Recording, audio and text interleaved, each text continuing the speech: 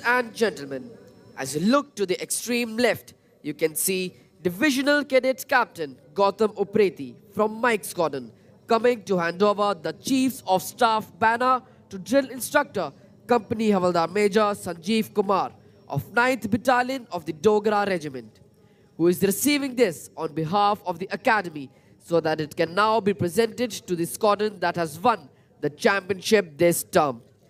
It is on the basis of a squadron's collective performance during the course of the term in four key activities, namely academics, outdoor training, specialist service training, and games, that the championship is decided. Earlier, we had the Commandant's banner for the champion squadron. The Chiefs of Staff banner was instituted during autumn term 1980. Bravo Squadron was the first to win it then.